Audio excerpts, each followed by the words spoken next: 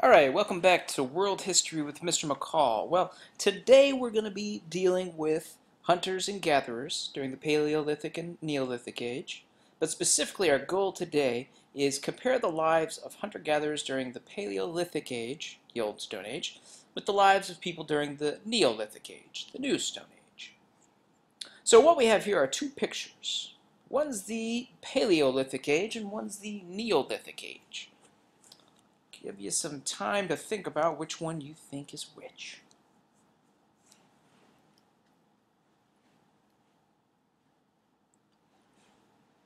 Alright, and now let's go ahead and discuss that. Now, I would call this one our Neolithic Age, and let me explain why. Because if you look at this home, this has a lot of work here. This is a cross-section of what the house looks like. It's very big. And the word that is important to remember here is this is a permanent shelter. Whereas when we look over here, this is a temporary shelter. This is something that they could collapse very easily. If the animals they were following moved or migrated, they could very easily collapse this and follow the herd. So we have here Paleo, we have here Neo. This one they're farming, this one they're hunting and gathering. Alright, so let's take a look at our lesson today. We're going to compare. So we're going to compare the two. We have the Paleolithic and the Neolithic.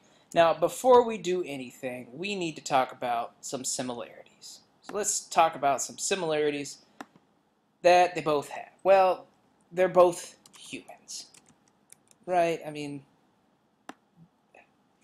still humans, they're just living differently. They have to eat. Eat to survive. They have families.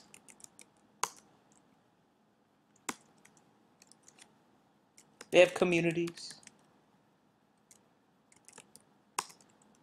They have homes. Hunters and gatherers had homes. They were just easily collapsible and could be easily moved. Whereas in the Neolithic times, once they have farms, they decide they're going to stay put because they don't have to worry about where their food's going to come from.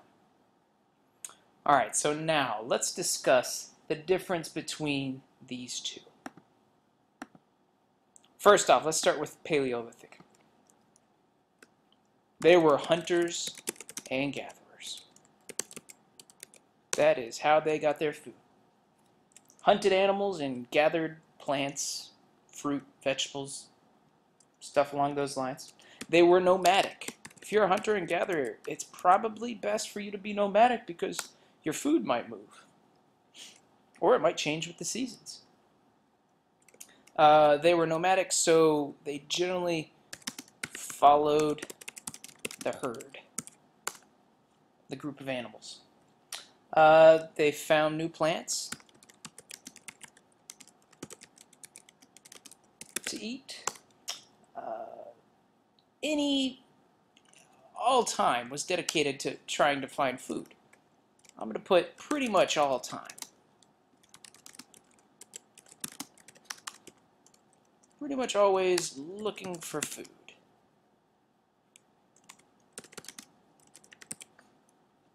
Alright, so we've got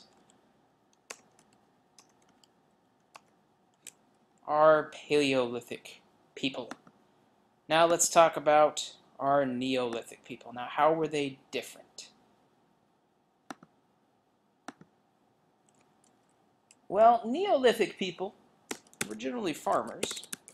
They had at least someone in their community that was doing the farming.